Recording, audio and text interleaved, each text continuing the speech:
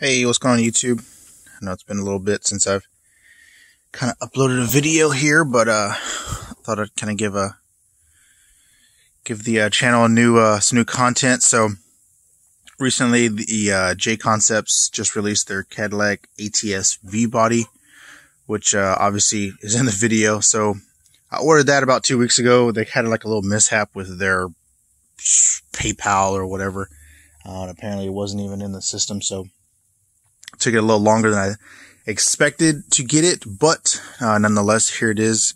I used Spaz Stix paint. Well, once again, I used their candy yellow, and then I used about 2 cans of that, which I like the Spaz Stix paint. So if you ever look into painting your next body, I would definitely give them a consideration versus like Tamiya, because you get more paint per can. And also, too, if you want like candy colors like this, they definitely have a lot more options. So this is a candy yellow. I went through 2 cans of that, and then I used a silver metallic backer. And then obviously the windows are tinted, so I used I guess like I think it's like black window tint or something to black out all the windows. I did leave the front clear. You can kind of see in there, but yeah, I was super happy with it. It laid relatively well. It's my first candy paint job, so yeah, looks pretty good. I like it. A lot of flake in there, I guess. A lot of metallic. There you go. A little bit better of a. And of course, I do have the chrome wheels up front. I actually have some DE Gambler chrome wheels with their Mini Street Outlaw tires, and I had those, tried them out for a little bit. They worked great. I mean, I didn't have any issues, but preferably I do like my AKAs, just because I can run a deeper wheel and have a wider contact patch, but that's just my preference. And then I'll take off the hood here. Oh, and I was messing around with it on the street, was it the other day, and of course, last pass, and wanted to get a little squirrely, and it already flipped and put some nice little dings in the back window and scratched the wing. Also, by the way, this is a wing that I built here at the house.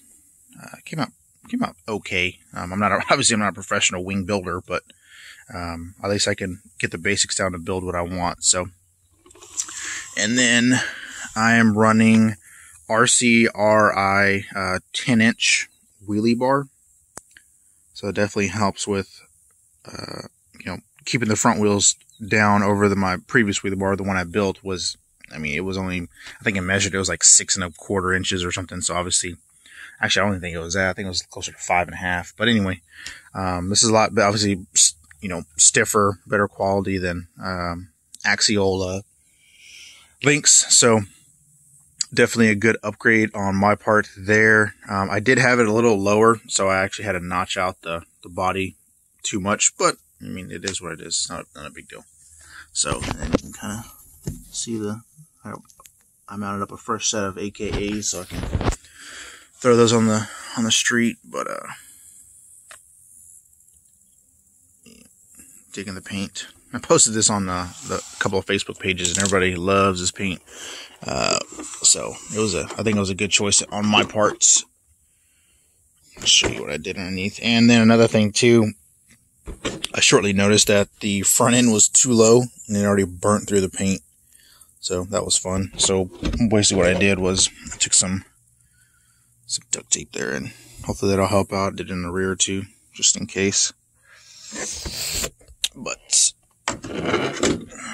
and I can't remember the last video that I've uploaded, but I kind of go over what I kind of did here in the rear. I did just mount, I don't know, a little brace or whatever, just to give this wheelie bar a little bit more rigidity. And I'm still running the Nitro, what is it? Nitro Vortec, there you go. Rear arms, kind of just mounted up a little sway bar here in the rear. And I probably have to redo the bar. It's a little wide for whatever reason, so I'll mess with that and get it a little bit more true. Mounted up a fan, little Integy fan. Works pretty well. It blows some. Let's see if I can hook it up here and show you guys. This is always hard to do with one hand. So you can probably hear that. And of course, the other fan. But yeah, she's a blowing. So, but yeah, that's awesome. And then I did upgrade the shock towers to some, I guess, STRC ones to give it obviously more rigidity in the rear. And then I'm running some RC8 Team Associated 16 mil big bores. I actually got 2 sets of these off of eBay. Had to build them from the ground up, which is fine. It's not a big deal. Bought 2 sets for like $70. So I thought that was a pretty good price for some massive shocks. They work pretty well. I put a actually they came with a 5.5 pound spring rate. I swapped those out for a 3.3 just to give it that way it's not as stiff. It has some sort of, give.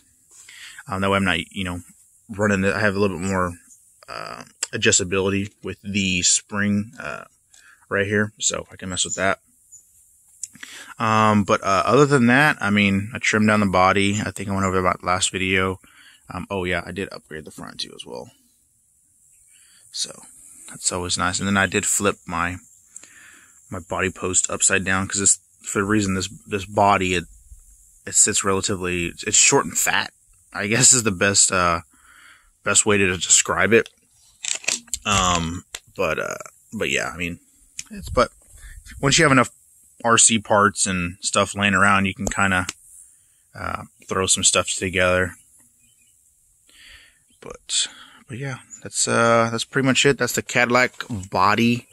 I am, of course, I think Proline and Jconcepts, they're having a body war with these street eliminators because Proline just dropped a preview of their what is it? So their 87 Malibu body.